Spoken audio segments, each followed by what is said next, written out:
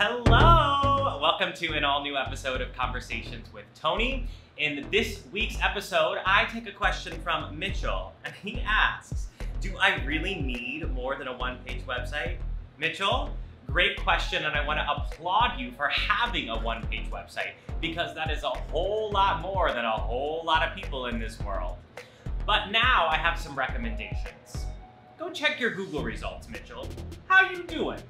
If you are not number one on Google, it's likely that a larger website is going to serve you, because Google wants to send people to the most relevant pieces of information. So if you keep your website dynamic with lots of things to check out and people are constantly bouncing around from different page to page, and there's always latest news to read, you will rise to the top of that Google search page. Then I have a second question for you. Do you fit inside a box?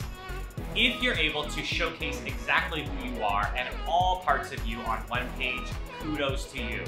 But the moment that we need to stretch out a little bit and let people see our painting, our writing, our choreography, this is when having different pages can not only serve you, but serve your audience. So if you want to see some examples of one-page websites that have also been expanded into larger sites, click on the link alongside this video. I would also encourage you to check out our Winning Website Workshop. It only comes around once a year, and this year there are new templates, new master classes, new advanced trainings. I'm super excited, and I hope that you will be joining us inside.